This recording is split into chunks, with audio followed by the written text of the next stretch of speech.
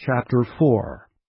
Now I say that the heir, as long as he is a child, differeth nothing from a servant, though he be lord of all, but is under tutors and governors until the time appointed of the father.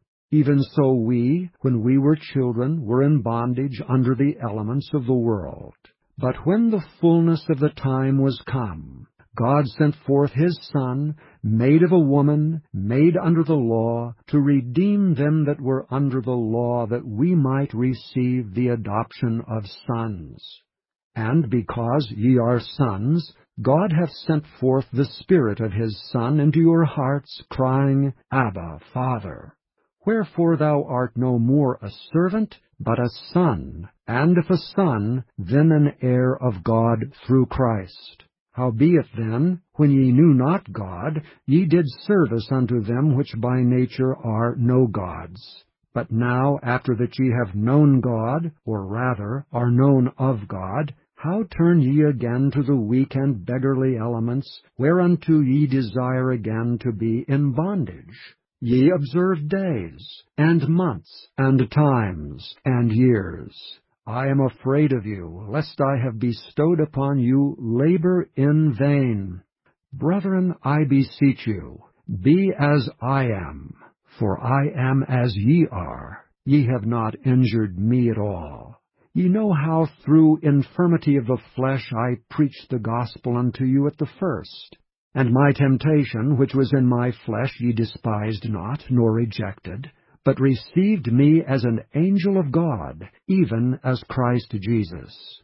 Where is then the blessedness ye spake of? For I bear you record that, if it had been possible, ye would have plucked out your own eyes, and have given them to me. Am I therefore become your enemy, because I tell you the truth?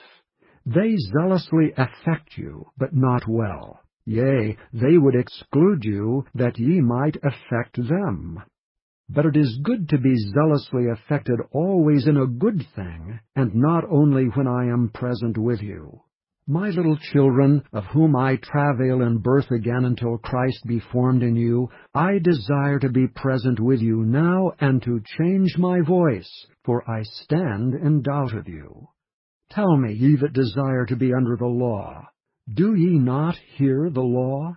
For it is written that Abraham had 2 sons, the one by a bondmaid, the other by a free woman.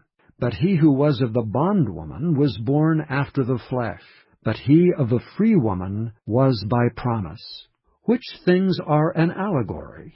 For these are the 2 covenants, the one from the Mount Sinai, which gendereth to bondage, which is Agar.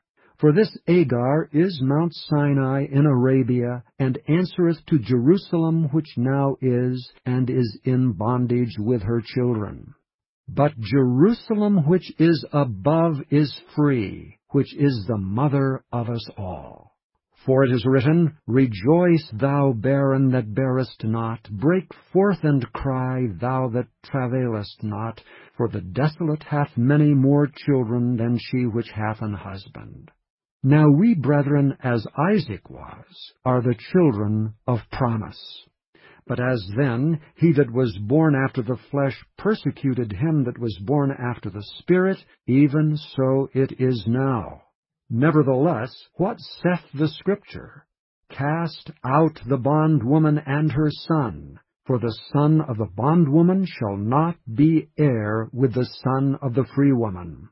So then, brethren, we are not children of the bondwoman, but of the free.